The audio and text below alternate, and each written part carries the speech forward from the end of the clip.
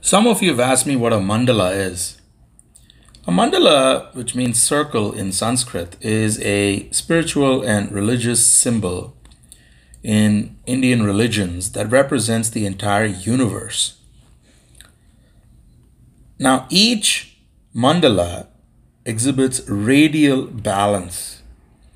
In various spiritual traditions, mandalas can also be used as a guidance tool or in meditation for establishing a sacred space for the consecration of the gods where the great forces of the universe meet.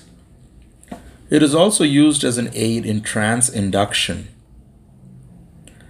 Jung, in Western thought, took the ancient concept of mandalas and he observed that the motif of the circle spontaneously appearing represented the consciousness. The inner drawings reflected his inner state